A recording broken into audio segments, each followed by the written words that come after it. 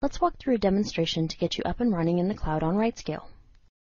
In this demonstration, we will briefly walk through setting up and launching a WordPress blog to demonstrate the power and elegance of launching an application in the cloud with RightScale.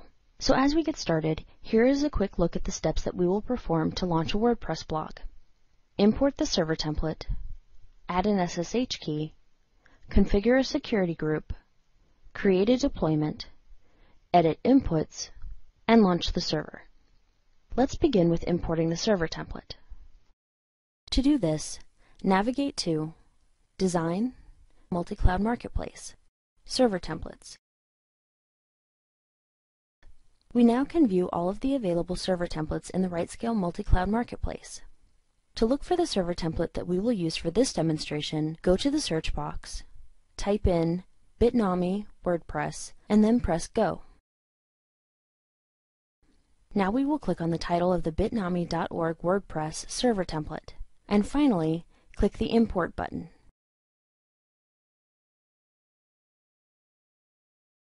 Here you can see that the server template is now imported into your account.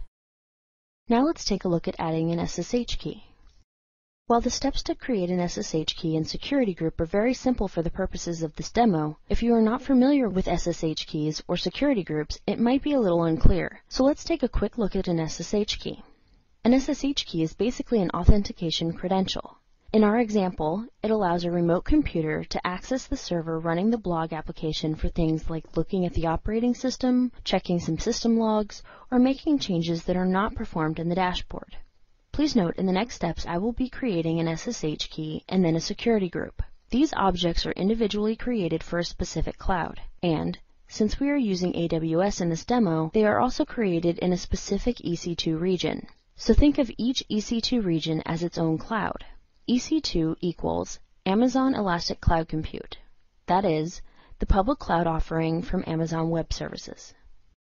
Now we'll create an SSH key by going to Clouds, AWS US East, EC2 SSH keys, and clicking on New. I will call our demo SSH key Blog Demo and press Create. That's it for our SSH key. Next, let's take a look at creating a security group. A security group defines who can access your application once it's up and running in the cloud. A security group is essentially a firewall that can be configured to provide as little or as much access as you want to clients accessing your application. By default, when you create a security group for an application, there are no permissions to access the application. You can think of that as a firewall that no one can get through until you add access. So for our WordPress blog, if we just created a security group and didn't configure that security group, no one would be able to even view the blog. So let's create a security group and configure it so anyone can see the blog once it's up and running. To create the security group, we will go to Clouds, AWS US East, EC2 Security Groups, and click on New. Next, we will name our security group. The group description can be anything, and then we can press Create to create the security group. Now we are going to configure the security group. For many applications running in the cloud, configuring security groups can take some planning, and it can get a little technical, which you can maybe see when you look at the fields in the permissions area of the screen. But for our blog, it's a few quick edits and we are done. As I mentioned, a security group is configured to provide absolutely no access to any client, whether by IP, the address someone's computer is coming in from, or by service, web browsing to it, for example.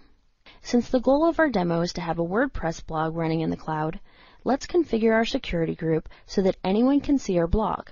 Think of anyone as meaning they could be anywhere in the world from any internet address or IP in the world. And since our WordPress blog is a web application and something that people will browse to using Firefox, Safari, or another web browser, we want to make sure that we grant access for web browsers to see the blog. To do this, we are going to change one line in the permissions field and press Add. First, we add 80 and 80 to the ports fields, which means only allow port 80 or someone from a web browser to access the blog. Then, we want to allow access from any internet address in the world to access the blog.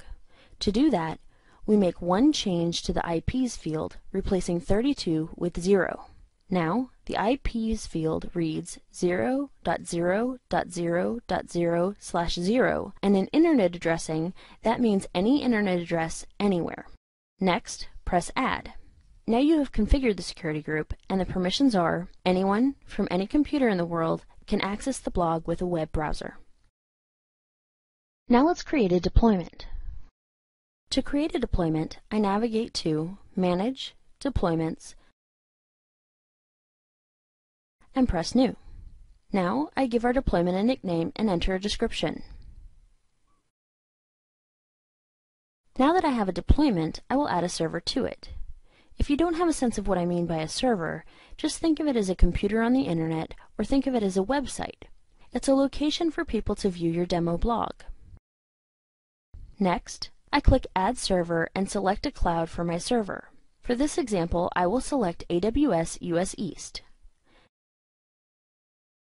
Then, from the Add Server Assistant, I will select the server template that we imported for this demonstration and move to the Server Details tab. From here, we select the SSH key and security group that we created earlier,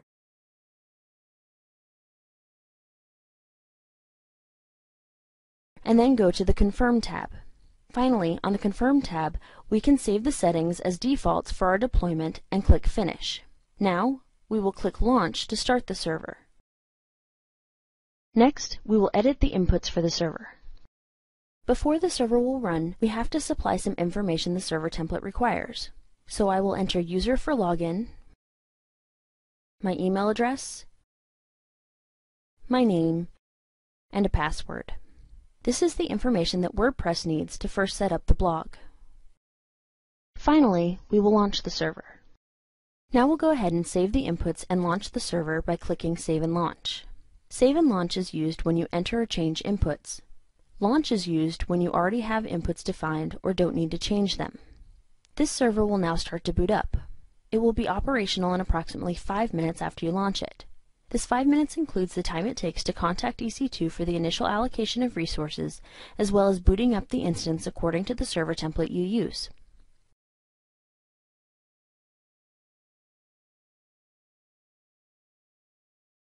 Now that our server has booted, we can browse to it by clicking on the public DNS. And we are done. You have a publicly accessible WordPress blog up and running in the cloud. The blog is now fully functional, ready for you to add content. Thank you for taking the time to view and follow along with this module. We hope that you have found it useful in getting started in the cloud, and we look forward to working with you and hearing from you in the future.